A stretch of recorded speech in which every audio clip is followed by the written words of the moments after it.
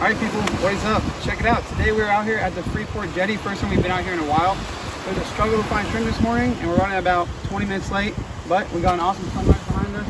The surf is crowded with wade fishermen and we're just going to work it as we walk down and then get down farther, get out deep and start throwing live shrimp on a slip cork. So throw a little bit of top water here in the surf and we'll see if we can get after them.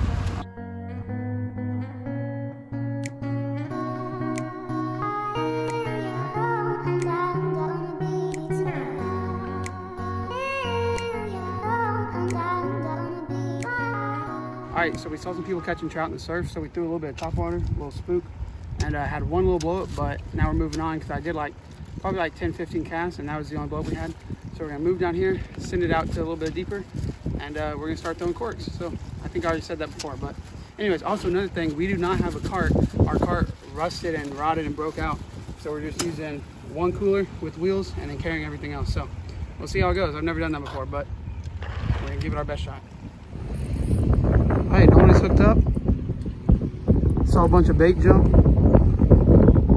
Now he's hooked up. What does he have here? The other guy over there just caught one on a spoon. I'm throwing a spoon, no one's throwing a cork shrimp. Looks like a decent trout. Yeah, it's a good trout. It is, nice keeper trout. It's a healthy one. Fatty, probably 17. Oh, no one, do not let him go in the rock.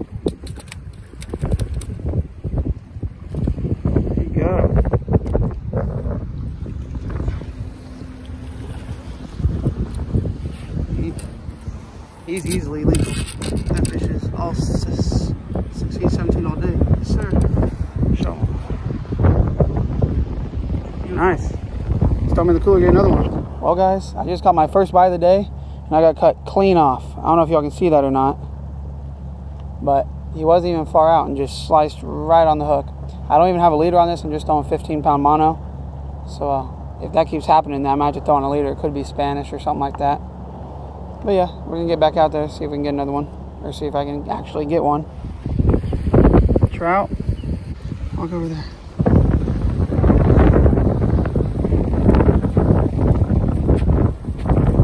See what happens. 13, 14. What is it, another trout? Small one.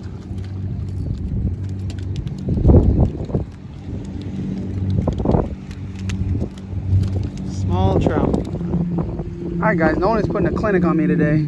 He just got 2 bites pretty quickly. Maybe it's starting to pick up a little bit. Another small trout. Nolan is on again.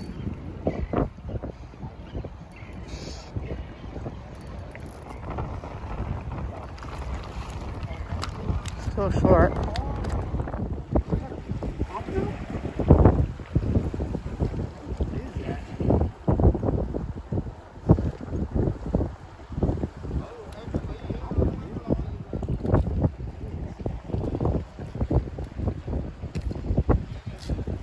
Caught one of these before.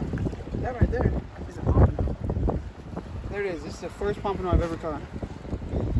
And apparently, what I read, if I understand this correctly, is there's no length, no size limit, and no regulations in Texas waters. So we're gonna throw them in the cooler, put them on ice. And I guess we're gonna try this for dinner, a little taste test. Pretty excited. All right, guys, I'm gonna show you all the rig we're using real quick. Obviously, shrimp, number 8 treble hook, number 10, 8, whatever you want. Then going up from there, we got a split shot. I'm running 2 of them. And then we have a little slip cork that we made. There's a slip cork. I electrical taped a weight to the bottom of it, like a 1/4 ounce or a 1/2 ounce, whatever. And this is actually a weighted cork. And then we have a bobber stop right here. So then cast it out. The weights will pull it down. And whatever depth you want, you can slide this little bobber stop up and down, depending on how deep they're biting or whatever. And there you go. Very, very simple. 20-pound forward leader, by the way. So we're still out here. The water looks real nice, but there's just nothing biting except for little trash fish. No one caught that one trout. I caught that one pompano. Actually, no one caught a few more, but he caught one keeper, one nice one. So we're going to cook those up for y'all when we get home. We're about to head out of here in about 20 minutes. We're going to start packing our stuff. And yeah, so we got 2 shrimp in the water right now. One of our last big ones.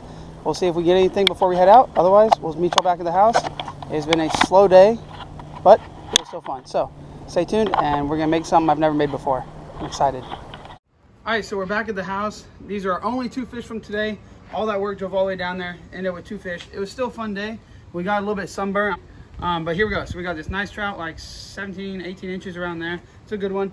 And then this pompano right here, my first one ever. And it might look small, but it's actually just under 11 inches to the fork. So that is awesome. And like I said, pompano in Texas have no size or regulation. I mean, I'm not gonna keep one that's like 8 inches just because, but here we are. So I'm gonna try to clean that up for my first time, and then we're gonna do a taste test on this. Let's get to it, and yeah, that's it. So y'all can come over here and I'll show you how to clean the trout like always. Super simple, and then we'll get into the pompano. Trout, straight down, hit the backbone, turn your knife. Y'all can see it going down the backbone right there. Go all the way down, pull out around that swim bladder.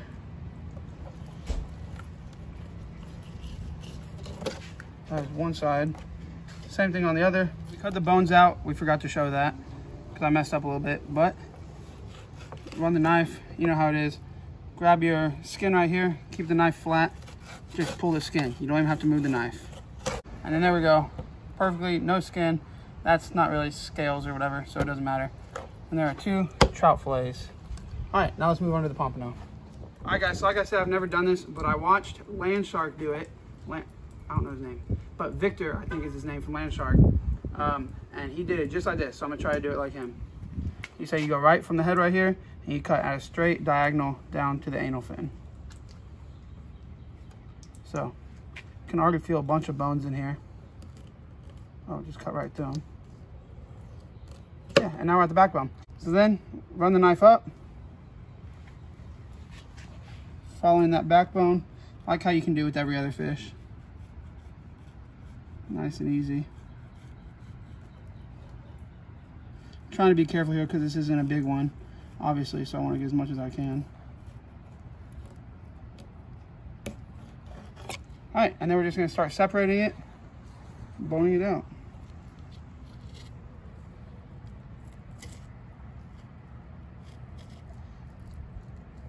Wow, super firm meat.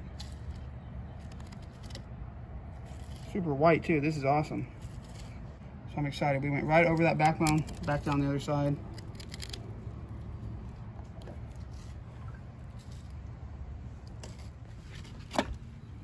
And there is a side off of a pompano.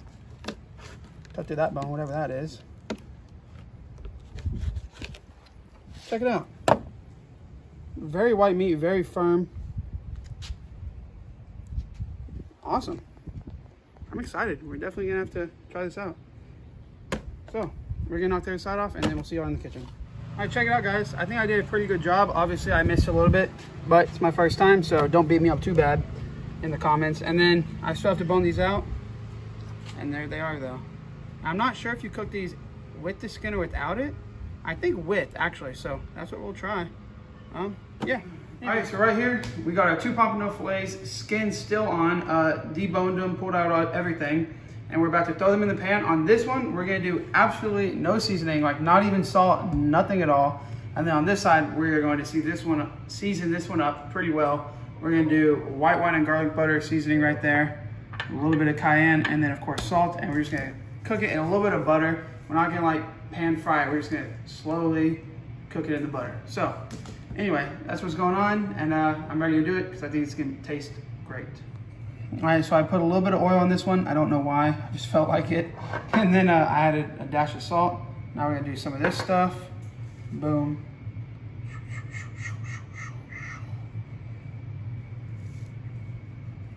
Sprinkle it all around on there. Probably just use all of that, to be honest.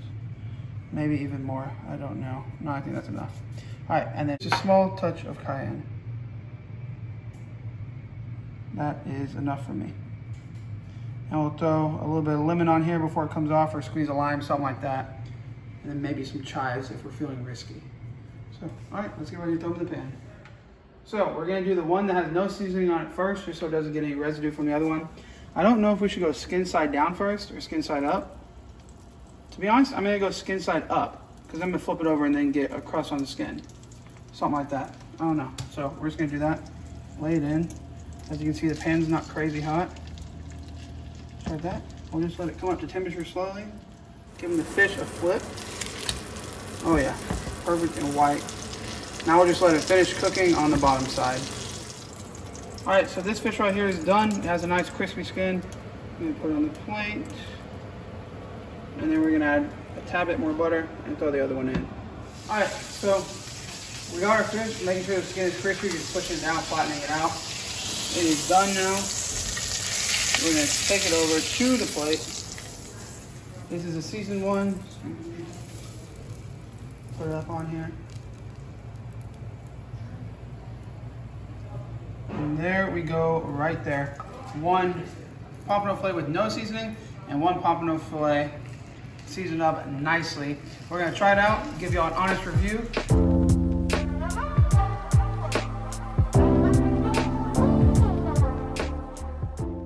All right, so I'm gonna go for the unseasoned one first, of course. I think this is my first time eating pompano. So here we go. Flaking a little bit off, no skin on this bite. As you can see, looks very good, very white on the inside. Let's try it out. Yeah, it's really good. There's like no fishy flavor at all, which is surprising because there's no seasoning to cover it. So yeah, we're gonna get my dad over here to try it, and then we're gonna get Nolan to try it and see what he thinks. But first, or now, I'm gonna go into this one though before they do that. So let's try this piece right here. Maybe we'll get a piece of skin with it. Bam! Yep, and that is even better. All right, guys, this is my dad right here. So he's gonna go for it. You gotta say hi. Hello. No, this one's first. This one first. As I recall, my first time eating pompano as well. Really? Yes. Wow, in all of his 92 years. So that's there's not even salt on that, nothing. That's pretty good fish. Let's see. And that's the seasoned one. I like that one better. Really? The unseasoned one? Yeah, but the fish has got good texture, you know. Yeah, it's firm. All right, you heard it here first, guys. It's good. Now we're gonna get Nolan over here to try it. So let's do that. All right, Nolan's over there now. He's gonna get a bite. He's going with the unseasoned one first. Let's see it. Nom, nom, nom, nom, nom. That's actually pretty good for being unseasoned. Wow. I haven't had pompano, and it's pretty good. Now let's go for the seasoned one.